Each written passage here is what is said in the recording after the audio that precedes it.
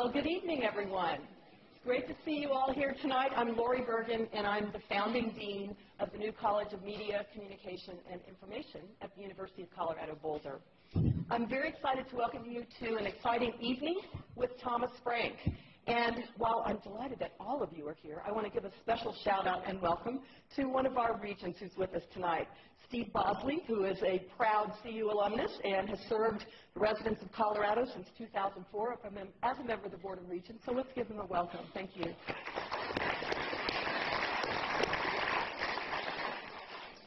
As a university, I think you know we are devoted to providing a space for a robust exchange of ideas across the political spectrum. And in that spirit, the new College of Media, Communication, and Information and our new first-year course, which is called Concepts and Creativity, we've partnered tonight with the Center for Western Civilization, Thought, and Policy, and with our own BoulderTalks Center in a lecture series devoted to discussing the current political climate in America in this election year. Now, on November 14th, just a week after the election, we'll be bringing blogger and Fox News host Meghan McCain to campus to offer her insights on the election. But tonight, we are fortunate to host my fellow Kansan, Tom Frank, who's been to my hometown, Salon, and has had burgers from the Cozy Inn, so he's got a lot going for him tonight. Those of you who've been there know. But he is one of the most important progressive voices that we have writing about American politics and culture today. So we're really delighted that he's here with us tonight. But to introduce Thomas Frank, I'd like to turn the microphone over to Professor Pete Simonson from our Department of Communication. Pete teaches the conversation module of our first-year Concepts and Creativity course. He conducts research on rhetorical practice across different media, the intellectual history of communication in the U.S., and the international history of media and communication studies. So, ladies and gentlemen, will you please join me in welcoming Pete Simonson.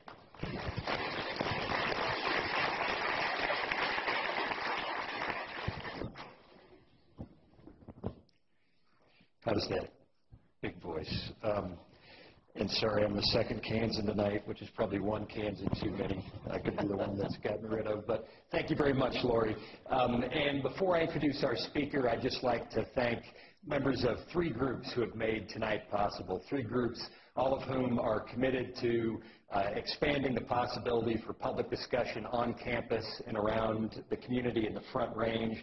The first is the College of Media, Communication, and Information. We're just in our second year right now, headed by our terrific Dean, Lori Bergen, who you just saw from. Dean Bergen, a year ago, when I proposed the possibility of having a lecture series across the political spectrum this fall, graciously and generously offered to support that with both her money and with her energy and support. So thank you to Dean Bergen from CMCI. Also from CMCI, my colleague Rick Stevens over here, who teaches in the fall with me. We have two modules, conversation and storytelling, try to give our students the opportunity to learn new ideas, hands-on skills, and to engage in public conversations like the one we are working on tonight. Professor Nabil Chaibi today hosted a lunchtime conversation that Thomas Frank generously offered to take part in, talking about the possibility of public engagement through media. We have an active graduate program involved in that now, and so thanks to Nabil for making that possible. And then also Melinda Miller and Christy Graham Gitkind made this audience possible and getting the word out and helping to support there. So number one, thanks to CMCI. Number two, thanks to the College of Arts and Sciences. This is a collaborative evening tonight, and the College of Arts and Sciences, in particular the Center for Western Civilization, Thought, and Policy, led by my colleague Bob Pasnow over here, have also kicked in generously with money and support to make this series possible. So thanks to Bob and his terrific assistant, Alex Holmgren. Clint Talbot, also from Arts and Sciences, helped out with publicity as well. Third, we have a new center here in CMCI called BoulderTalks that is engaged in helping to promote a robust democratic discourse in the local level and broader, and BoulderTalks and their great associate director, Jeff Motter, was also a big help. Finally, I'd like to give a shout out to the CU College Democrats who were sponsors of this tonight as well, and many of them are here tonight. And I'd like to thank, over here to my left, Tom Frank for being so incredibly generous with his time here. A lot of times when you bring in a speaker of Tom's stature, they're in and out. Tom has done multiple events from the lunch conversation today, the public lecture tonight, and he's going to be visiting both Rick and my class tomorrow, so our students are going to get a chance to interact with a leading intellectual and media figure. So thanks to Tom for that. Second preliminary, we are a College of Media, and we will engage in both new and older media tonight. During the question and answer period, we are going to take some questions via Twitter. And so that'll be organized and chosen from by my colleague Rick over here. The hashtag is FrankListen. And so if you have a question and want to tweet it, that'll come up to Rick's screen here, and he'll select some that Tom will respond to. We also are into old media, from the spoken word to the written word. So if you're not at Twitter, we'll have index cards, and we'll take questions by the old scribal hand, and they too will come up to Rick. So we want to have participation from the audience. The other thing, one of the oldest media, but also a really important one, the book.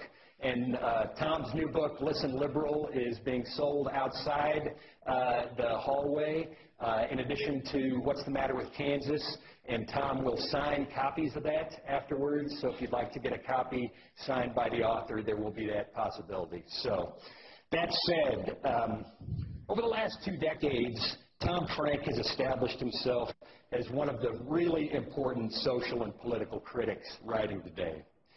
In the process, he has helped to show some of the possibilities of being a public intellectual in the current media environment, writing for an engaged public audience and helping us all to think better in the process. Tom took his PhD in history from the University of Chicago in 1994. 3 years later, he published the first of his 8 books, The Conquest of Cool, which detailed how the advertising industry successfully appropriated elements of the 1960s counterculture. That book won him widespread praise, with the New York Times calling him, quote, perhaps the most provocative young cultural critic of the moment. Heady stuff.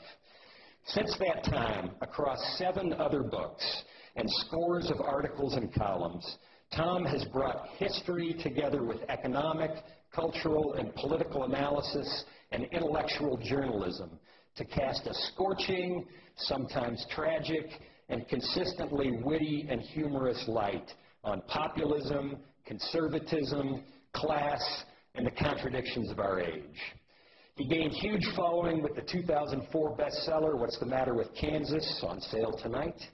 With his latest book, Listen Liberal, he turns full bore to the Democratic Party and brings some tough love to progressives.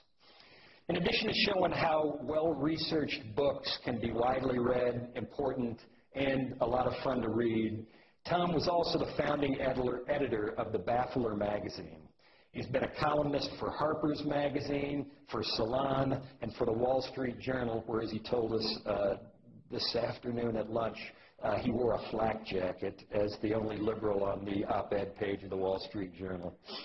Tom is also a frequent contributor to The Guardian and a number of other European news outlets, in addition to making regular appearances on American TV and radio. In sum, I'd say that Tom brings the best of the historian's trade. He throws the present into historical context so we can understand where we came from and the contours of the moment. He brings the best of a social critic in that he attends to economics, he attends to institutions, and he attends to the cultural ideas that we all think with. He brings the best of the journalist in being a marvelous prose stylist whose eloquence and well-chosen example often captures the whole story in a nutshell.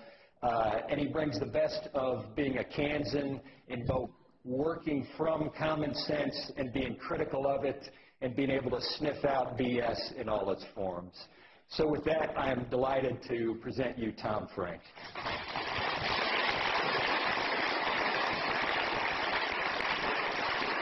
Oh, thank you, Pete. So I'm Kansan number 3 tonight. And then later we'll open it up to all the other Kansans here. All right. So listen, folks.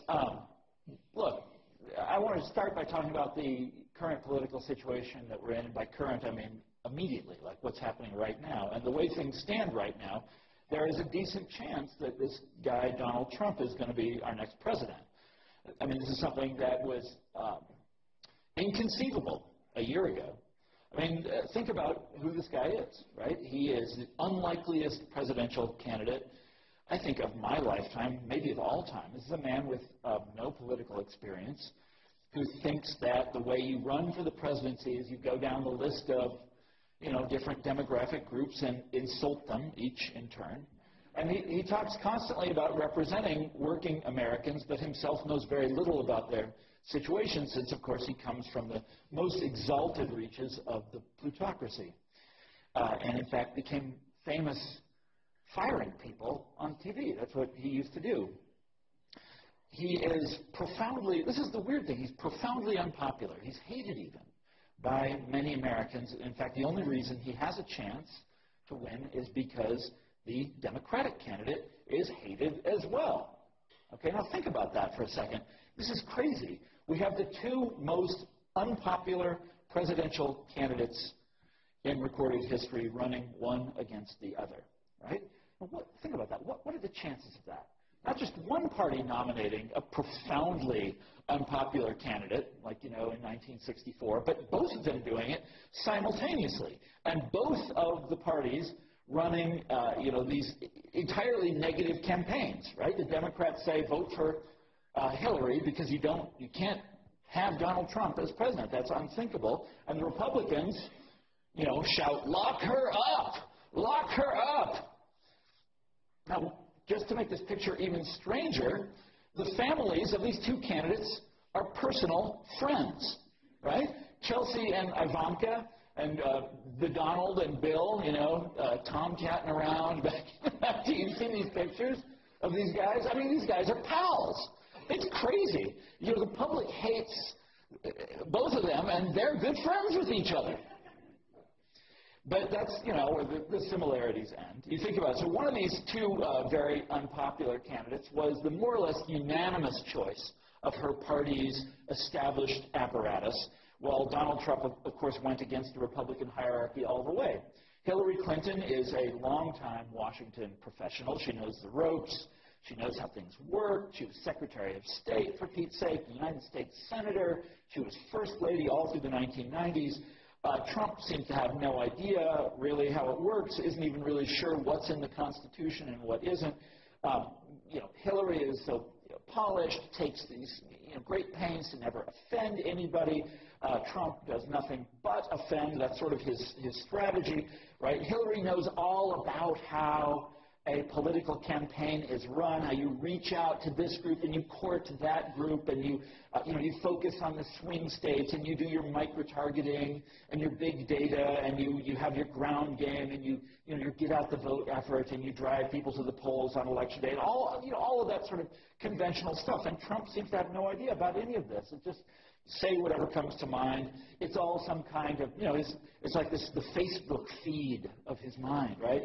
And where you just bring one idea after another, and they just go, flashing by. It's all some kind of celebrity showdown, where the results are going to be determined by everyone dialing in 1-800-MAKE-ME-PRESIDENT or something like that. But folks, by all rights, this should be a blowout. It should not be close. It should be a landslide in the making, and yet it is. I just was on my way over here, checked my email, and it's 5 points. It's a 5-point race. And I still can't get over the fact that Donald Trump is going to win any state at all. Like, Kansas is going to go for him, for sure. No question about it. And I just can't believe that, right? Let alone that he might win the whole thing.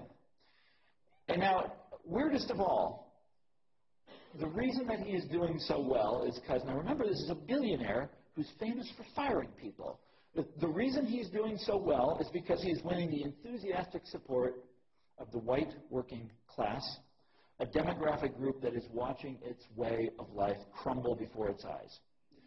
Now, Once upon a time, the white working class was democratic. I mean, not just democratic, profoundly democratic, right? The needs and desires of working class people were what made the Democratic Party what it was. This is why you had a Democratic Party, to serve working class people. This is why you had a New Deal.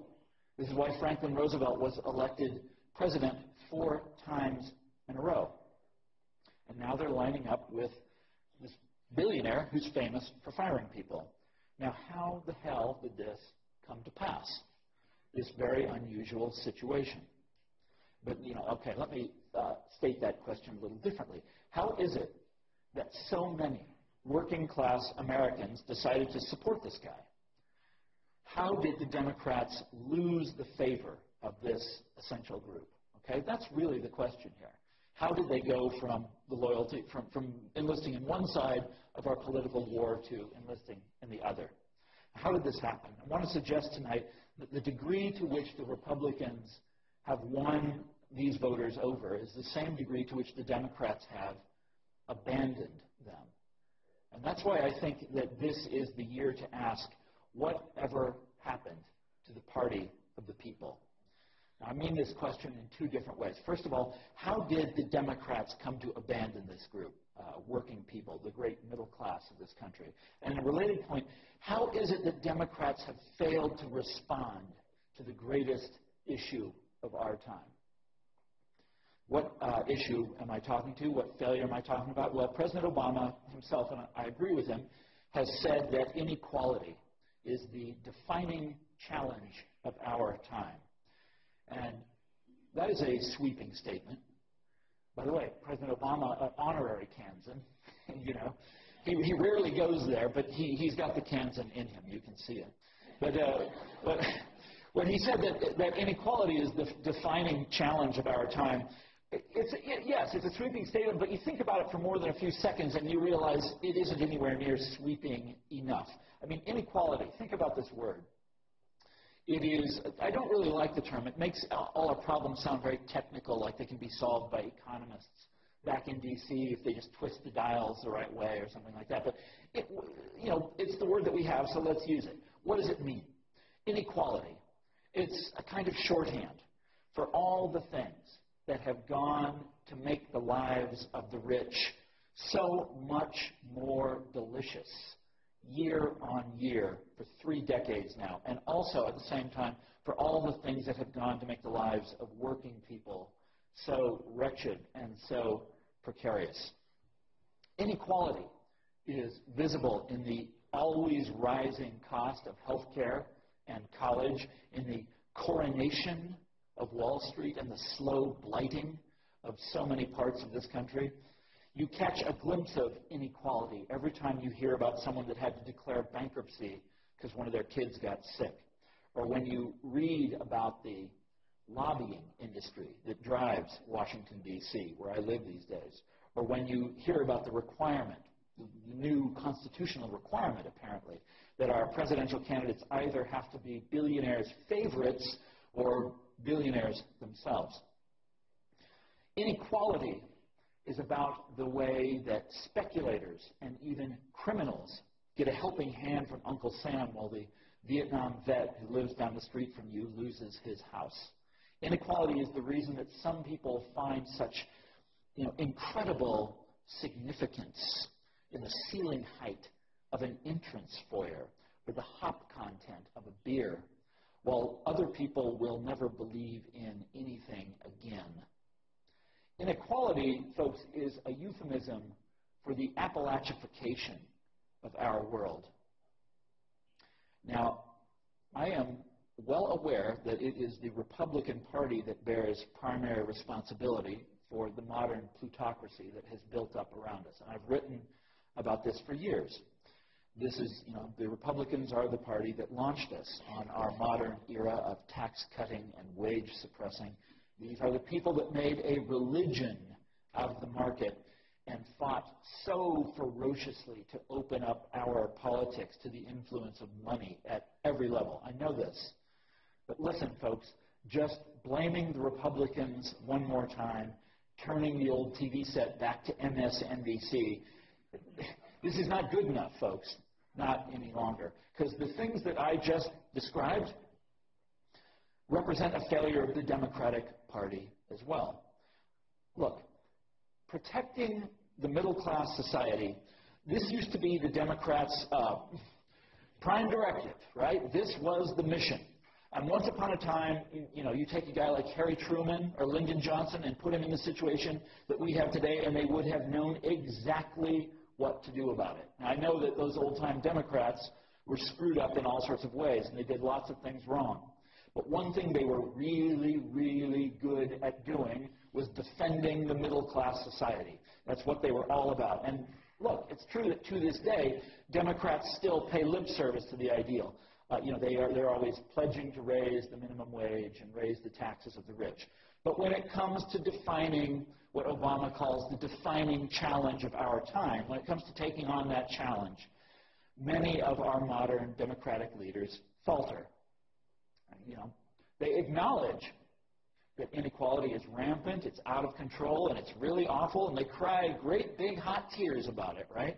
But they can never find the conviction or the imagination to do what is necessary to reverse the situation. And so instead, they offer us the same high-minded policy platitudes that they've been selling since the 1980s, right? They tell us there's nothing anybody can do about globalization or technology, right? Those things are the hand of God reaching down into human affairs. There's nothing you can do about globalization, right? And so they say, there's the only things you can do. They promise us charter schools, more job training. Oh, and they'll shovel out the student loans, right? But other than that, folks, they got nothing. I want to start tonight with the issue of the Wall Street bailouts back in 2008 and 2009. Because I think that's the most, still to this day, the most important issue of our young century. That was the inflection point where everything could have changed. Where the entire system, where the train could have been switched onto a different track, and the country could have easily changed course. But our leaders chose not to. Okay? So let's talk about this. Let's remember what it was like back then. 8 years ago now, a different election was underway, and President Barack Obama was elected in this massive wave of hope and enthusiasm. Right? You remember the gigantic rallies, hundreds of thousands of people in Kansas City. When he was sworn in, there were 1 million people on the mall in D.C., the most they've ever had. And then he proceeded to continue the policies of President Bush, essentially unchanged, as regards to Wall Street banks. Right? No big banks got put into receivership. None of the bailouts were unwound. No elite bankers were prosecuted. To this day, none of them were prosecuted.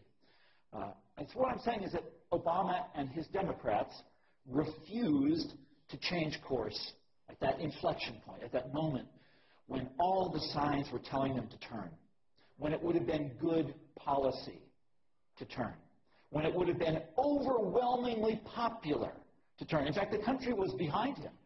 Everyone expected President Obama to turn, including the Wall Street bankers themselves. You remember that moment when they came down to Washington, right? And they were so ashen-faced. They were sure he was going to take them to the woodshed. And it was also, never forget, it was fully within President Obama's power at that moment to steer the country in a different direction. Okay? So what I'm saying is that on this essential issue of our time, there was no conflict between pragmatism and idealism. In the Democratic primary this year, we heard all about the great divide between pragmatism, meaning Hillary, and idealism, meaning Bernie Sanders. But on this issue, there was no such divide. The idealistic thing was also the practical thing, and it was the healthful thing. It would have been good for the country, and it was also the popular thing. The country was behind him. The country fully expected it, and the president chose not to do it. Now, I know that in the grand sweep of the last 50 years or so, the Democrats are the good guys in the story, or rather the less bad guys. But it is not a coincidence, folks, that nearly all of the economic gains of the recovery, and this is a recovery, remember, presided over by a Democratic president, a man that we're often told is the most liberal possible Democrat that we will ever see in our lifetimes, that all the gains of this recovery went to the already wealthy. Okay? And this is not, or I should say not only, because sinister Republicans in Congress are constantly thwarting the righteous liberal will. Yes, I know that Republicans are awful and they play the game in a very serious way and they're very good at obstruction. But what I am describing here is straight up Democratic failure. Okay? Barack Obama played this issue of the Wall Street banks the way he did because that's how he wanted to play it. And we have to acknowledge that as citizens, I think. Now, earlier I called this a failure. But you know what it really is. This is a betrayal. And the history of this betrayal goes back a long way. It doesn't start with Barack Obama. When I was young, when I was a kid, I remember reading the newspapers, in the 1970s and the 1980s, and the Democratic Party was forever grappling with its identity, with these different factions in the Democratic Party arguing over who they were and what they stood for. And it went on for years, right? You had all of these different factions fighting like cats and dogs. But here's the crazy thing. No matter what the issues were that they disagreed on, they all came together on one thing. They all agreed that Democrats had to turn away from the legacy of the New Deal with its fixation on working class people. Okay? All the different reform elements in the Democratic Party agreed on this. Had to turn away from the New Deal. Now, the man who brought closure to that long Democratic Civil War was, of course, President Bill Clinton, who brought a new kind of Democratic administration to Washington, D.C. And I think that if we want to understand what has gone wrong in the last couple of years, this is the period that we have to go back and look at. If we want to understand where the Democratic Party went off course, you have to look at the Bill Clinton administration. Because, okay, so Clinton comes to Washington, and rather than doing what every Democrat before him had done, which is pay homage to the politics of Franklin Roosevelt, Clinton did the opposite. He did these kind of singular and conspicuous favors for Roosevelt's enemies, for the banks, for the radio networks, for the power companies, for the bosses, basically.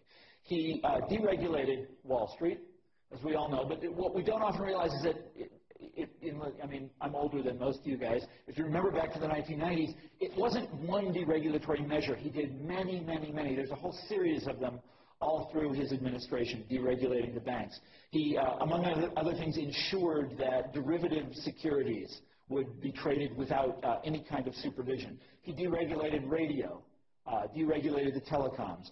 He basically put an end to the federal welfare system. It's one of the only big New Deal programs that has been essentially canceled.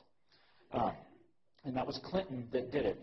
Well, something that he did that a lot of people don't know is that in 1997 he arrived at a secret deal with Newt Gingrich, the Speaker of the House, to partially privatize Social Security. They had this series of secret meetings. It's not secret anymore. It's known now. It's been written about in a couple of different places. But they had a series of secret meetings. Gingrich had the votes. Clinton was willing to sign it. They had the deal. The deal was ready to go.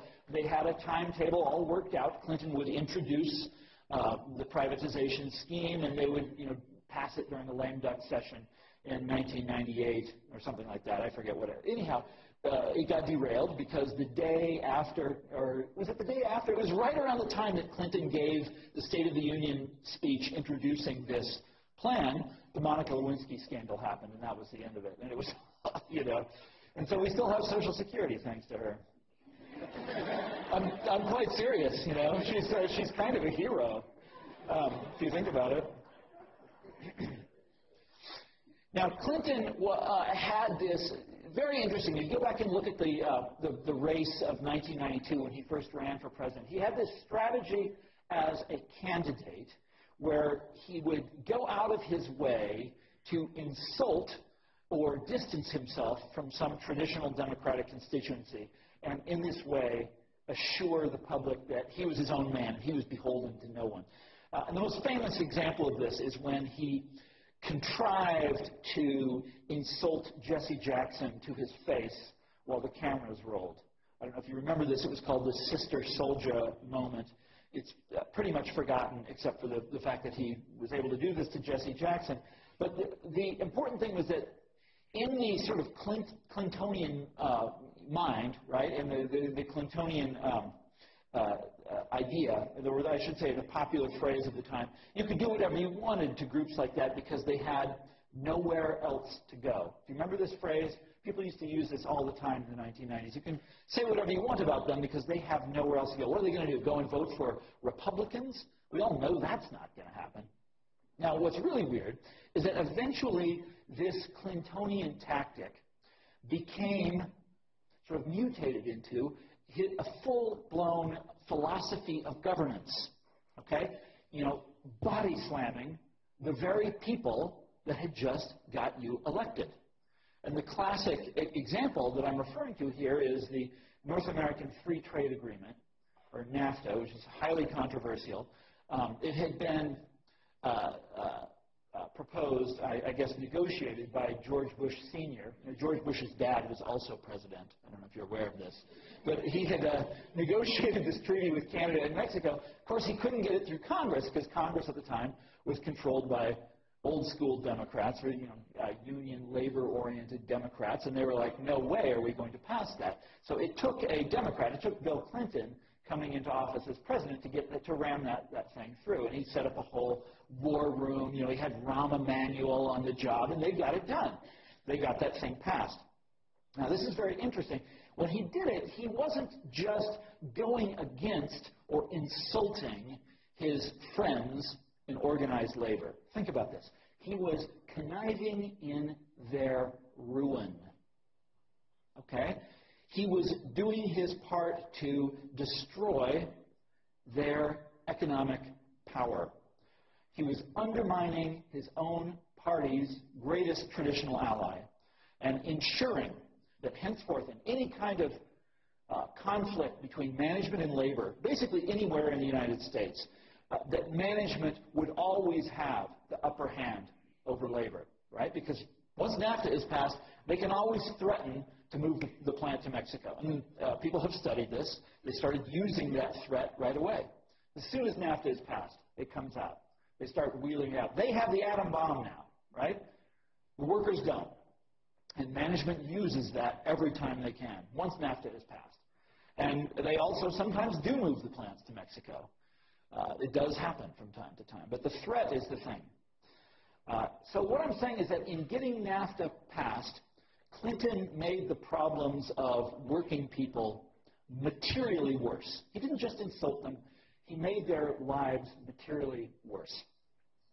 Now, NAFTA is fascinating for a historian to go back and read about the debate over it because it is as close to a straight-up class issue as we ever have in this country. And it gives us a really good idea, a very good picture of whom our modern Democratic Party means to please, who they care about and who they don't, okay? On the one side of the NAFTA debate, you have professionals and the rich. And they're very much in favor of NAFTA. And you have, on the other side, working people, union members, that kind of thing. They're very much against NAFTA. And it was, as the newspaper, as the journalists at the time often pointed out, it was also an educational divide, the NAFTA divide. It was also an educational divide. People with graduate degrees were on one side. People who hadn't gone to college at all were on the other, right? And you had, at one point, you had all these sort of displays of higher knowledge sort of enacted in favor of NAFTA. There's this moment where you had 283 economists jointly signing a statement about how the treaty is going to create jobs and increase exports.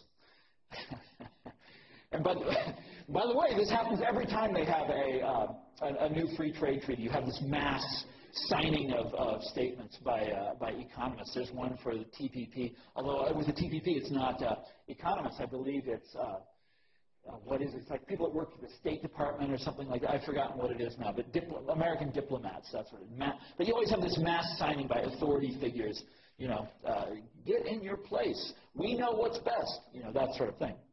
Now, hilariously, or that's not the right word, this is a disaster what I'm describing, folks, but, I mean, ironically, the way it worked out is that the predictions of the unlettered blue-collar workers who hadn't gone to college turned out to be far closer to what actually happened from NAFTA than did the rosy scenarios of all those economists and the Rhodes Scholar who sat in the Oval Office. Now, this is an interesting point. The New Democrats, who are the faction that backed Bill Clinton, the people that sort of won that Democratic Civil War that I was describing, New Democrats regarded NAFTA as Clinton's finest moment. They didn't back away from it. They didn't apologize for it. They were like, yes, this is his great achievement. This is Churchill, This is his great moment. There's a sort of similar view that I was reading all these the Clinton literature when I was writing Listen Liberal, and one of the books that I read, a biography of Clinton that came out in 1996, written by a British journalist, had a sort of similar view, was talking about Clinton's achievements. And the author said, yes, Clinton has had a few failings as president, but these are his words. These failings were, in the end, balanced and even outweighed by his part in finally sinking the untenable old consensus of the New Deal and the crafting of a new one. Okay? Now, this is Clinton's admirer speaking. This is one of his greatest fans. And why does he love Clinton? Because he killed the New Deal, folks. That's what they liked about him. Okay, that new consensus that the author referred to. Who are the heroes? Who are the heroes of this new consensus? Well, the same Democratic Party thinkers who were constantly advising Democrats to abandon workers and abandon the New Deal had the answer. What Democrats had to embrace, they said, was the emerging post-industrial economy. And the people that the Democratic Party needed to identify with were the winners in this new order. Okay? The highly educated professionals who populated our innovative knowledge industries. And when I say professionals, I mean, we have the classic 5 major professionals: lawyers, doctors, clergy, engineers, that sort of thing. But in addition to that, the population of professionals at this time in the 90s is exploding, right? And so you have people like the math PhDs who write derivative securities on Wall Street. You have the biochemists who make prescription drugs. Now, so this is an enormous group by the 1990s, the professional class. And if you go back and look at the, sort of political science work from the 1950s, these people were, in the Eisenhower years, the most Republican demographic in America. Today, they are the most Democratic demographic. They've completely shifted sides. And this really kicks in during the Clinton years. And this is also who the Democratic Party is today. This is really what their identity is. They are the party of the highly educated professional class. Now, the Democrats have other constituencies, to be sure, as we all know, right? Minorities, women, the young. These are the other pieces of, they call it the coalition of the ascendant. But professionals are the group that comes first. Professionals are the ones whose technocratic outlook always prevails in Democratic Party councils. It's their tastes and their manners that are celebrated by liberal newspapers. And it's their particular way of regarding the world that's always taken for granted by liberal politicians as being objectively true. So what I'm saying is that professionals today dominate liberalism and the Democratic Party in the same way that Ivy Leaguers dominate the Obama cabinet. So Democrats nowadays, if you read the party literature, have all of these sort of wonderful, flattering phrases for their favorite demographic. They have these wonderful, these very lovely, very tender terms of endearment. They call these high-achieving professionals the wired workers who will inherit the future. They're supposed to be a learning class that truly gets the power of education. By the way, I really love that one, Some people are in the working class, but other people are in the learning class. You've heard this one. They're a creative class, right, that naturally rebels against fakeness and conformity. They're supposed to be an innovation class that just can't stop coming up with awesome new stuff, right? And, of course, Democratic leaders themselves are drawn almost exclusively from the ranks of this very particular social group, right? It's not a coincidence that both Bill Clinton and Barack Obama, and Hillary Clinton for that matter, all of them were sort of plucked from obscurity. If you look at their life trajectory, their biographies are all very similar. They're plucked from obscurity by these very prestigious universities, right? And then the time that they spend at these fancy schools are what defines them as individuals. Think about Bill Clinton, right? He's from Hot Springs, Arkansas, and he goes to Georgetown. He becomes a Rhodes Scholar, right? And the doors of the world swing open for this guy. And he goes to Yale Law School, right? He meets Hillary Clinton at Yale Law School, or Barack Obama, who goes to he goes to Columbia and then Harvard Law School, and is editor of the Harvard Law Review. And it's the same kind of story, but it's always, right, it's always the time that they spend at these fancy universities that allow their personality to unfold, and they come to understand themselves. And if you look at the people who advise them at their cabinet choices, it's always the same kind of thing. These highly successful professionals whose worth is established by their achievements in college or graduate school. If you look at the Washington Post periodically runs stories marveling at the educational attainments of Barack Obama's inner circle of advisors. And it's not just that they are Ivy Leaguers. It's Harvard, specifically Harvard and Oxford to some degree. In England, Oxford College. So let me summarize what I've said so far. So Democrats have sort of invented this kind of upside-down Marxism where they have a class of winners who are the triumphant heroes of history, right? This class of people who are the heroes of history, they are the winners of our new economic order. They also happen to be the number one constituency of the Democratic Party, and all of our recent Democratic leaders are drawn from the ranks of this very same group.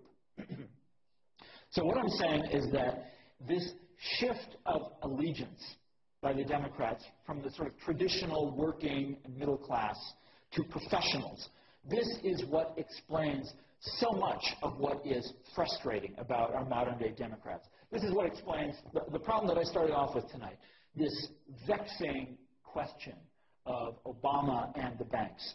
Why is it that the Obama team failed to do what obviously needed to be done with the Wall Street banks? Why did they declare that Wall Street executives were going to be held to a different legal standard than ordinary criminals? And they did. The guy who said that had to resign the next day, but he said it. Why did Team Obama choose Wall Street over average people again and again and again? Because, folks, for the achievement-conscious people who fill the Obama administration, investment bankers are more than friends. These people are peers. These people are classmates, right? I mean, the two groups are essentially the same. They go back and forth through the revolving door. The administration, Goldman Sachs, there's no difference, right? Wall Street, they look at Wall Street and they see an industry that is filled with people of subtle minds, sophisticated jargon. Oh, they love that shit, right? So we're not broadcasting this, are we? Sophisticated jargon. We were talking about that this afternoon. They just can't. It's so wonderful to hear those, polysyllabic words. They love that stuff. And they look at Wall Street and it's like extraordinary innovativeness, right? All the financial innovation. Oh, my God. These are exactly the kind of creative individuals that Democratic Party theory tells us we have to honor and respect, right? They're making these financial instruments that are so admirably complex. So when I was writing this book, another Kansan came in here, and I was writing this book, and I was showing him what I was working on. He's an old-school bank regulator. He was a bank regulator back in the 80s. He had a hand in prosecuting many, many, many SNL executives in those days, if you're old enough to remember the SNL crisis. And he had a hand in that, and we were talking about this financial complexity, and he said that when he was a regulator, and he and his old school bank regulators would see undue financial complexity, unnecessary financial complexity, they'd say, aha, right? That's a red flag. They would zero in on that. That's fraud. They're hiding something, okay? For our modern Democrats, they look at financial complexity, and you know what they see, right? Sophistication, right? It's so admirable. They think that stuff is just wonderful. They love it, right? It's like financial rocket science, as one Obama administration official put it. And by the way, he said that, financial rocket science, in the course of explaining why they couldn't prosecute these guys. Dude, it's financial rocket science. Nobody understands it. Ditto for Big Pharma, right? So innovative. You can't import generic pharmaceuticals from Canada or India. No, you have to protect these innovative companies. And folks, mega dittos for Silicon Valley, right? An industry that can do no wrong in Democratic eyes. So lovable, so professional, so creative. I mean, that for this one industry, enforcement of our country's antitrust laws has basically been suspended. Okay? Bow down before Uber, they say, right? That's the company that is rewriting the social contract of this nation.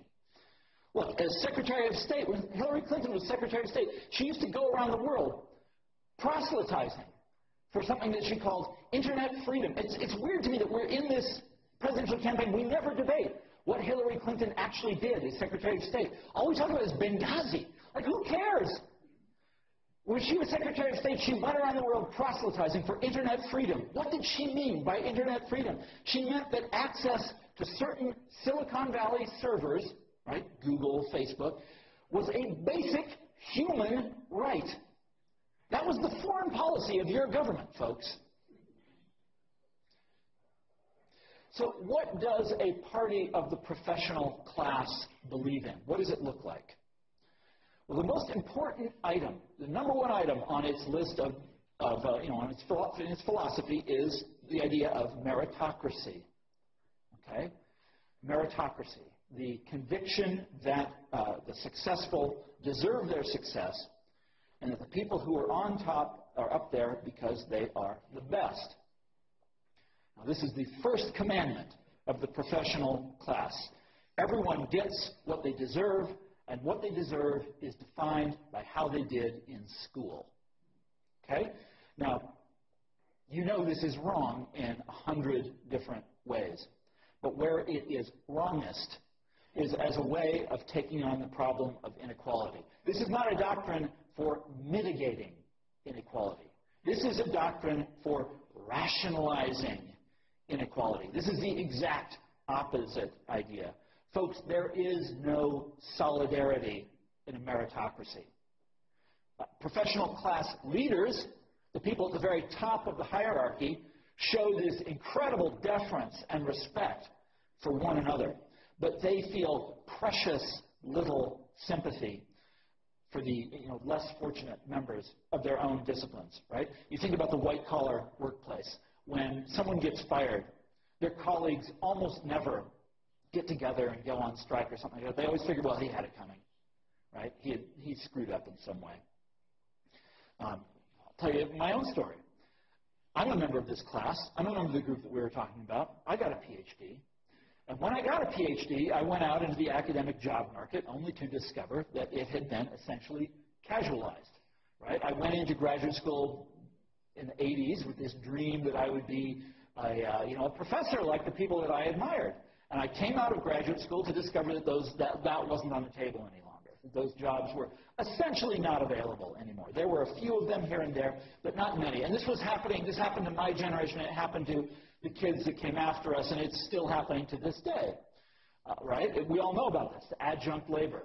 We've all read the horrible stories. Have you guys read? You know what I'm talking about, right? Okay. How much sympathy there still are those tenured professors. There still are them. They still exist. how bad do you think they feel about what's happened to their own kids with PhDs? They don't care. I mean, some of them do here and there. There are some very fine intellectuals, some very fine people with tenure, you know, and there's many of them here in the audience tonight. There's some great people in academia. But by and large, as a class, they didn't give a damn what was happening. I mean, the fact that life doesn't shower its blessings on people who can't make the grade in the minds of the professional class is not a shock or an injustice. They think it's the way things ought to be. So look, the story I've told tonight, I know it is a happy and inspiring one. That's what I come here to do. Deliver my message of sunshine and uplift. But if you think about it, I'm quite serious. Think about this. It's almost, the story I'm telling is almost like the coming of the Victorian era once again. This is the coming together of money and merit, okay? Of righteousness and success, okay? I mean, this is the marriage of finance with political virtue, right? And because virtue and righteousness are what being a liberal is all about these days. But in another sense, the transformation of the Democratic Party that I've described has been a disaster. I mean, left parties all over the world were founded about 100 years ago in order to advance the fortunes of working people. That's why they exist. But our left party here in America, one of our two monopoly parties, let us never forget, our left party here in this country has chosen over the last 30 years to turn its back on workers and their concerns and make itself instead into the tribune of the enlightened professional class, this creative class that makes these fine, innovative things like derivative securities and smartphone apps. The working people that the party used to care about, Democrats figured, had nowhere else to go, in the famous Clinton-era expression. Well, folks, look where we are today. They have found somewhere else to go. By abandoning these people, Democrats have made inevitable both economic desolation of the kind you see all across the Midwest of this country, as well as a populist backlash against liberalism that has been building slowly for decades. Now, 12 years ago, I described what it looked like out in my home state of Kansas. Well, folks, today it is everywhere. I mean, the backlash is here now, right? Swarming up out of the deindustrialized zones, screaming these bizarre and ugly slogans. Now, think about the choice that leaves us with this year, the awesome choice we've got.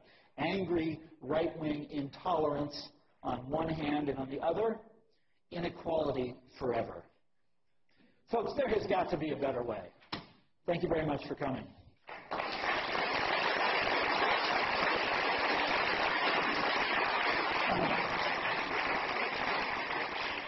All right, so there's supposed to be questions. Yeah, so we will take questions via Twitter, and I think that Rick has a couple queued up.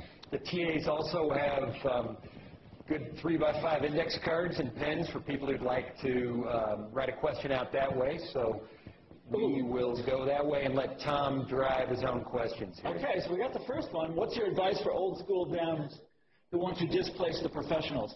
Man, that's tough. Because it feels sometimes like I went to the Democratic Convention, and the first night of the Democratic Convention, they let all the different constituent groups have their moment. And so organized labor comes out there on stage, and you had Trump come out, head of the AFL-CIO, and he gave a speech, and you had head of the American Federation of Teachers, and she gave a speech. They all got about 10 minutes, and then it went on to the next group, and I forget what it was. Maybe it was veterans, I don't know. But and then then they had a whole parade of different groups, and then they were forgotten, and their issues were forgotten. And at the end of the day, the delegates went out into the parking lot, and there was the Uber tent. The Democrats had struck a deal with Uber to drive the delegates back to their hotels. This is the party of working people has done this, right? And so taxi drivers and their union, forget about it. This is we know which side is in control. And they said lots of nice things about the middle class, but up in the skyboxes are all the Wall Street guys, all the private equity guys watching the proceedings, all the Silicon Valley people. They're up there. Eric Schmidt is on some, is always in some kind of, Democratic Party governing committee or whatever he's on these days. It's going to be very, very tough to unseat these guys. One of the biggest problems with this group is that they don't see that there's anything wrong. Everything that I just described tonight is invisible to them. Once you factor in the idea of merit and a hierarchy based on educational status, it all crumbles. They're like, well, working class people can't get ahead because they aren't like me. They didn't go to college, or they didn't go to graduate school, or they didn't get a law degree, or whatever it is. And so it's very difficult for them to understand the concerns of working people in any way other than just pity. So how do you change it? It has to be civil war within the party. It has to be. They're not going to just cede ground willingly. And so it has to be a kind of Bernie Sanders style uprising. So one of the things that I described in What's the Matter with Kansas was how the right wing took over the Republican Party in Kansas. Because when I was a kid, it was not a right-wing state. It was a, Bob Dole-style Republicans, Dwight D. Eisenhower-style Republicans. These are very moderate people, ran the Republican Party in Kansas, but they were this kind of people. They were the professional class. They came from certain law firms, and they were, they all knew each other, and it was a clique. And it's a long, but to make the long story short, you had a group of working-class people, blue-collar people in Wichita and in Johnson County, who said, we're going to organize and we're going to take over the Republican Party from the bottom up. And here's the crazy thing, folks, they succeeded. Now, their success is disastrous. Look who sits on the throne in Topeka now, right? It's just a colossal, it's the worst result you could have. But they did it. They threw those, they threw the professionals, they took the party away from the professional class, from the ground up. It can be done. So it's a horrible story, but it's also kind of an inspiring story. These are people without resources. This is not the Koch brothers. This is people with nothing managed to do this. It can be done at the state level. It can be done. Frank, listen, goddammit. What do I think of Gary Johnson and the Libertarian Party? I'm not a big fan of libertarians. Okay. Is it even worth pursuing a By the way, libertarians, libertarians are heavily overrepresented in Washington, D.C. That probably strikes you as odd because it's not a very libertarian place, right? It's the seat of the federal government, which libertarians despise. But they're all there because they're subsidized. All of these think tanks, massively subsidized by people like the Koch brothers. The Koch brothers have 3 or 4 of them in D.C., And so there's this, all of these libertarian lobbyists and think tanks, and they go on TV all the time. It's really interesting what they've done there. I wrote a book about it. It's called The Wrecking Crew, with all the stuff about libertarians. Are fascinating people. I also, this is actually quite recently, I read Atlas Shrugged. I read the whole thing. Have you guys ever read this book? This is alarming. This is nightmare stuff, But, it has its merits, too. Okay, what's the next one? Is it even worth pursuing a degree at 43 years old if I don't have one? Oh, Jesus. Well, look, one of the things that college is a racket. And I say that as somebody that spent 25 years of my life getting an education, and someone who really believes in education and loves nothing more. I would love nothing more than to spend the remaining years of my life in a library somewhere doing research. I love education. But look, they have got the golden ticket to the middle class. And they know it. Now, it's not a sure thing. You're not necessarily, if you get that BA degree, you're not, for sure going to be a member of the middle class. But we know totally for sure that you aren't going to be if you don't get one. And they know that, and that's why the price spiral goes up and up and up and up. The economists have a term for this. They're extracting the value. They look at, how much money you're going to earn over the course of a middle-class life if you're a success, And it's, you know, whatever, $1 million, you know, and so they say, well, that should be the price tag of a BA. Very rational economic calculation on their part. Look, I am a great believer in, okay, they haven't got to $1 million yet. I know that. But your libertarian economists will say they have a perfect right to charge more and more and more and more for a BA degree, and people, you know, push people deeper and deeper and deeper into debt because that's a very valuable commodity that they happen to be sitting upon. The fact that these are, you know, not-for-profit, supposedly charitable institutions is a detail, and I think an insignificant one in the grand scheme of things. So what's the answer? Yes, you have to get that degree. There's no way around it. But at the same time, look, the situation that we're in with college degrees costing more and more and more every year, this is not sustainable. This can't go on. I mean, something has to happen. And I don't know what it's going to be, but the system has to break down or be regulated. But this is another place where Barack Obama had many opportunities to intervene and chose not to. Do you see a pathway towards changing the elitism of the Democratic Party? Oh. Okay, I'm going to skip that one. Who should former Bernie supporters turn to in this election? Well, I mean, I'll say it, frankly, I'm voting for Hillary. I'm not excited to have another Clinton in the White House. In fact, I swore at one time I would never vote for another Clinton. And I'm going to, you know, and I feel bad about it, you know. But Trump frightens me. And, you know, Hillary has adopted a lot of Bernie's ideas. She at least pays lip service to them. Whether she follows through, I don't think she will. I don't think her heart's in it. She is running as an able technocrat. She is a sort of perfect specimen of the kind of Democrat that I'm talking about. She doesn't have a populist bone in her body. Now, her husband did. Remember, he could turn it on. He could fake it. That guy was kind of awesome back in 1992. You go back and look at the news footage of Bill Clinton in 1992. But she can't do that. That's not her style. But I think that, I mean, I have to go with Hillary. But I also think that we have to work within the Democratic Party. Let's talk about Trump. Why has nobody asked me about Trump? What with wealthy liberals have to give up? What do wealthy liberals have to give up?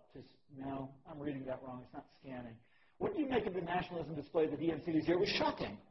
So at the Democratic convention, Democrats are, there's all of these contradictions within the Democratic Party. I've only touched on what I think is the central one. But there's numerous other ones. For example, you had all of these people holding signs that say no TPP, you know, Trans-Pacific Partnership, and here comes President Obama, who imagines the TPP is his greatest legacy, right? This is what he wants. In the last few months of his presidency, he wants that passed by Congress, and they're, you know, hailing him as the greatest president of our time, and nobody talks about that contradiction. Or you have Elizabeth Warren gets up and gives a speech, a very good speech about inequality and how awful, you know, Wall Street is and all this stuff. And it's like, well, have you taken a look at your president? have you looked into this? But the war stuff was, the militarism was fascinating. That at the one time, on the one hand, you have this obviously very large peace faction in the Democratic Party. Barack Obama ran as the guy who thought that the Iraq War was stupid. Hillary Clinton first became famous in 1969, giving a speech about the Vietnam War. And at this convention, they had this very martial display. There was a Marine Corps general who came out with this whole array of soldiers behind him and gave this very stirring kind of, you know, speech, like right out of Patton. Remember that speech in Patton? And it was really kind of striking. And there were protesters in the hall chanting things. But this is Hillary bidding for the sort of national security vote that's been alienated by Trump because he doesn't know what he's talking about. Of national security stuff. Everybody can see, you know, the man wants to defund NATO and stuff like that. Everybody can see that the hawks are going to be looking for somewhere else to roost this year. And she, hey, that's a good metaphor. And she wants to, you know, make that possible for them. But she's reaching out to all of these traditional Republican constituencies. It's not just the militarists. It's the whole sort of neocons in the foreign policy world, the billionaire class. I just saw Steve Case endorsed her. There's all of these Republican politicians that are endorsed. Hell, George Bush Sr., who I referred to earlier, has said he's going to vote for her. What else have we got? A current PhD student hoping not to lose touch with the plight of the adjunct. Used to be one. What can I say? Stick with it. I think the situation can't get worse. It's got to turn around. I'm serious. It's got to. But let me just say another word about that. I mean, I didn't mean to be so bleak and depressing about that. I mean, it is a bleak and depressing scene, but we are scholars here. And we think about these things in a historical way or in a sociological way or in an objective way. We can take a step back and we can see, and this is an interesting story. I was telling you at lunch today. If you go back and look at the annals of the Clinton administration, Clinton's right-hand man before he became president was a guy called Robert Reich. Became Secretary of Labor. He's fairly famous today. He's on NPR all the time. He's a very well-known public intellectual. He wrote a book in the early 90s. By the way, and I should just say before I say mean things about him, he's very much changed his tune. And he's a very good guy now, and I really admire him. But he wrote a very popular book in 1991 called The Work of Nations, where it's one of the first big books about inequality. And this problem was just then people were starting to notice it, that the sort of social contract in this country was coming apart. And he wrote this great book about it. And he sort of said a lot of the stuff that I've said tonight, that, the professional class is going to do all right. Working class, traditional people that work in manufacturing are going to disappear. And in the end, you're only going to have two classes, the very well-paid professional class and the people who serve them. Okay? His idea was that we could all become members of the professional class. And that what was happening to the world was totally inevitable. Market forces were destroying blue-collar manufacturing workers. There was nothing we could do about that. That was going to happen. We couldn't stop it. We couldn't resist it. But market forces would not touch professionals. Professionals would be fine. Okay? And so if we could all just clamber into that life raft, everything would be great. Okay? And what he didn't foresee at the time was that the forces that were destroying manufacturing workers would come for the professional class as well. And they've come for the PhDs, and they've come for the lawyers, and you go down the list. They've come for engineers, All of these different professions are seeing their own wages being bid down. We've all been Uberized, or we will be soon. Journalists, Jesus Christ. I mean, look what's happened in my field, But they saw none of that coming. They said, no, because we have an education, we have advanced degrees, we're protected. We're shielded from the market forces. So these terrible things that are happening to blue-collar people, that's going to happen, nothing you can do. But we will be protected. It was a complete illusion. It was delusional. Sorry, I really got off the point there. What happens to inequality if Trump wins? Well, I mean, if Trump wins,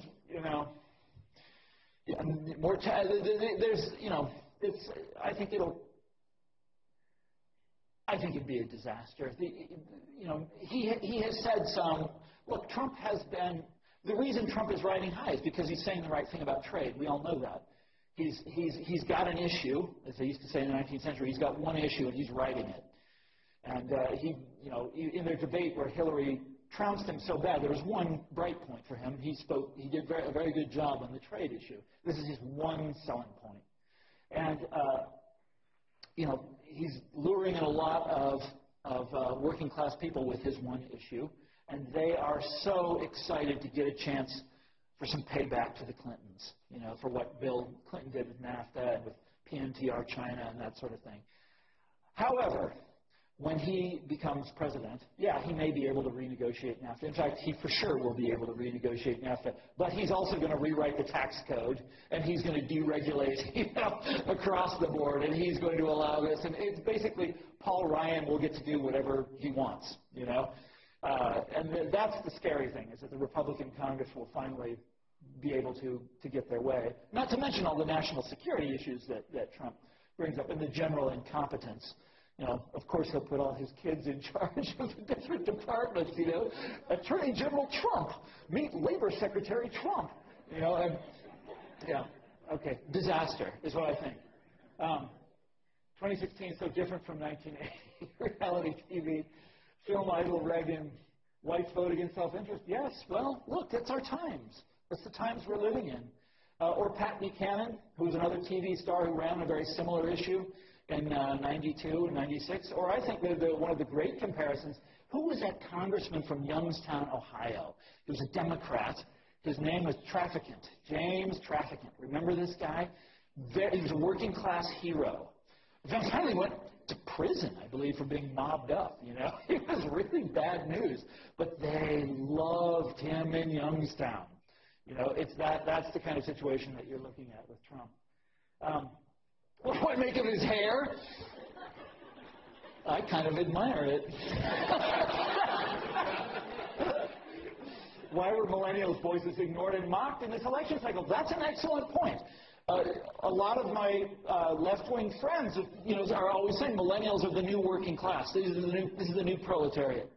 You know, these are people who are seeing what they were promised evaporate before their eyes, and they've gone into debt to go to college, and they get out of college and they discover that like me coming out and discovering that academic labor has been casualized, that everything has been casualized, and they are a screwed generation.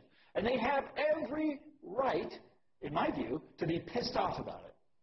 And so your mainstream centrist Democrats have to brush that challenge off somehow. So how do they do it? Of course, they're young. They don't know what they're talking about. You saw Hillary's remarks, contemptuous remarks about them living in their parents' basement, that sort of thing. I was actually planning on writing an essay about that somewhere, one of these days. I'm running out of time before the election is over. But, to pile up the evidence of this, the way that Democrats tried to stigmatize an entire generation that they're now counting upon, right, to deliver the White House to Hillary. What media sources do I trust? Well, that's good. Was that Lisa? Lisa asked me that? I read the New York Times and Washington Post every day. I can't say I trust everything in them. Well, the New York Times, by the way, this is a fascinating election year for media watchers.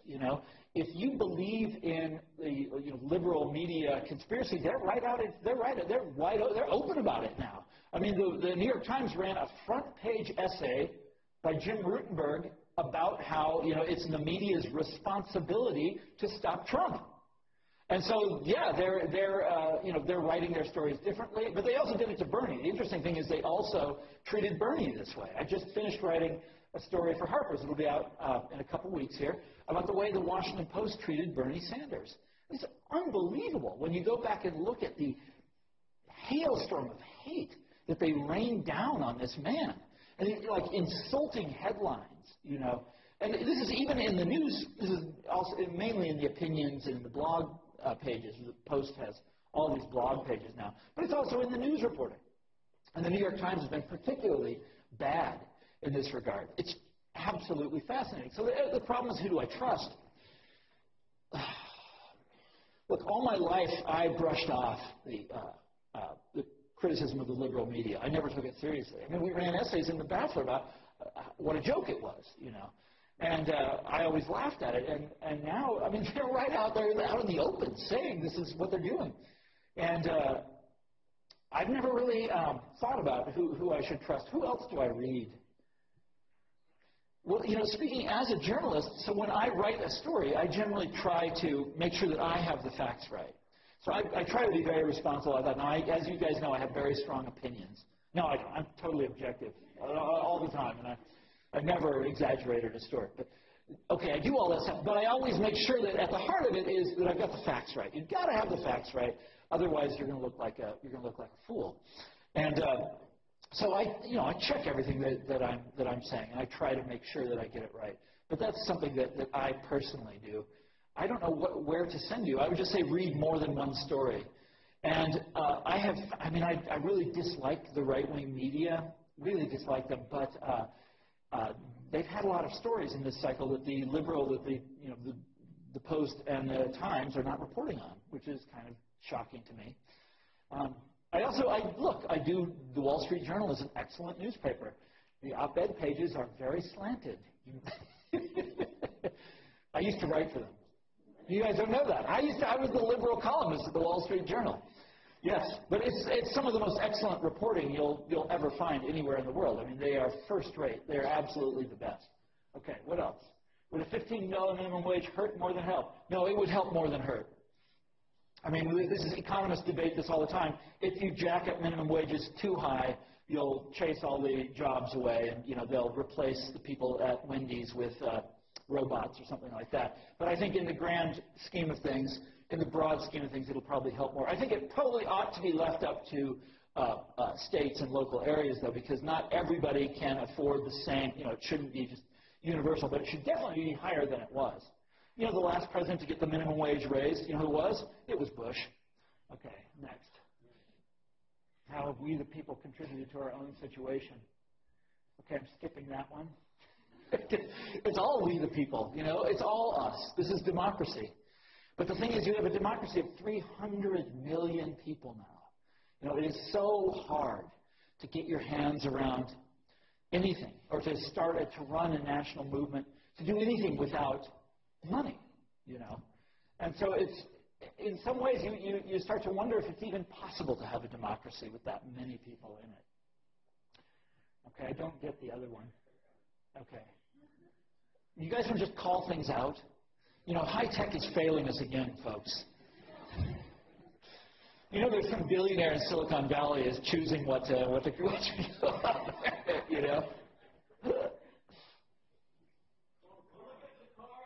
Yeah, where's the cards? Oh, you are? Oh, you're typing them in? Yeah, I can read. What was my dream candidate?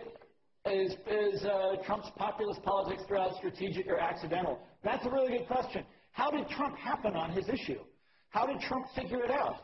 Because this does show a kind of genius.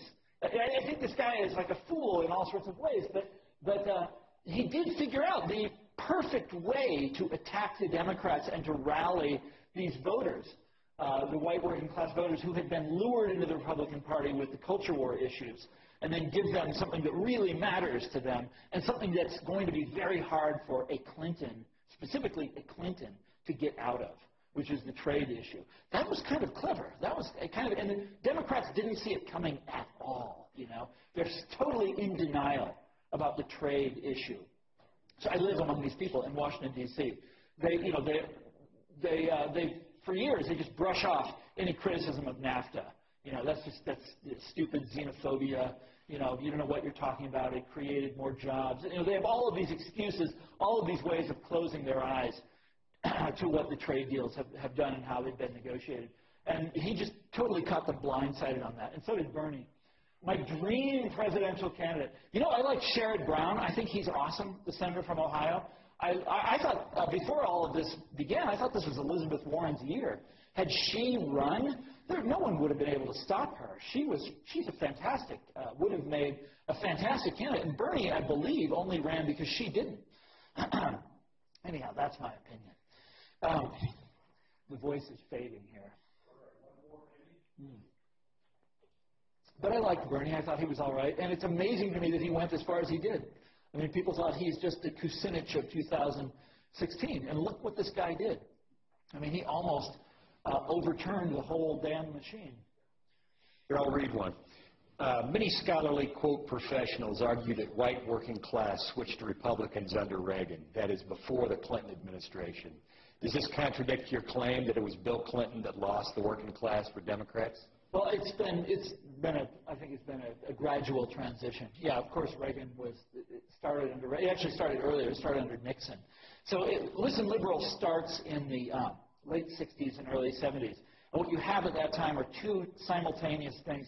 The Republican Party developed something called the Southern Strategy. You've heard of this, where they're going to reach out to Wallace voters. So George Wallace was an open segregationist who ran for president in 1968 and won the electoral votes of all the southern states, or a bunch of the southern states.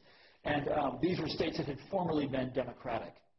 And the Republicans took one look at this and were like, hey, we can win that stuff, and this is the origin of sort of dog whistle politics and all that sort of thing.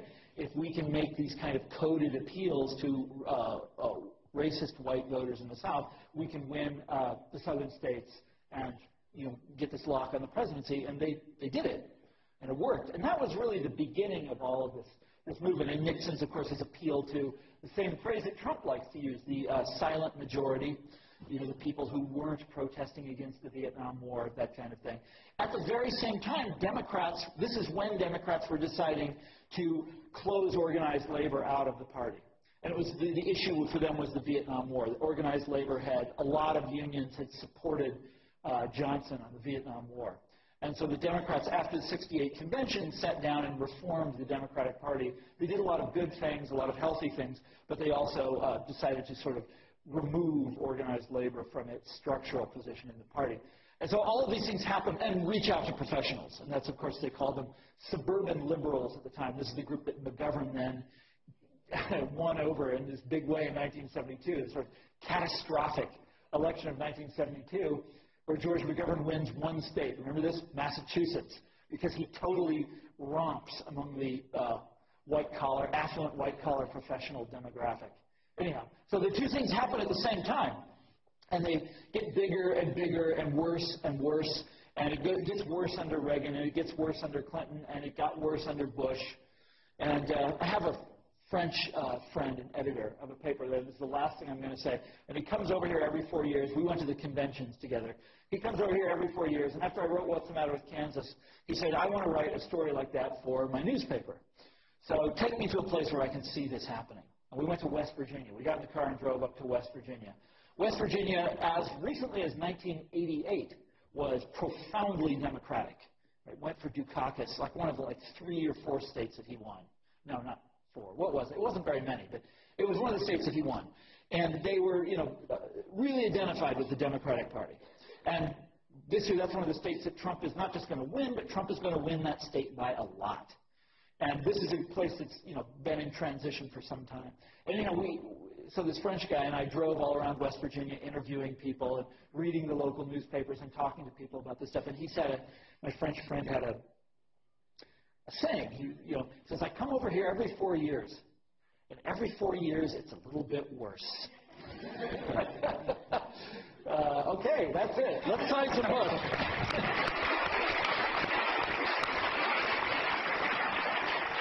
So as I said, we have books outside. Tom will be making his way out. And is that what you want me to stand out there? Yeah, it's up there. Okay. And just join me again in thanking Tom Frank for a superb evening.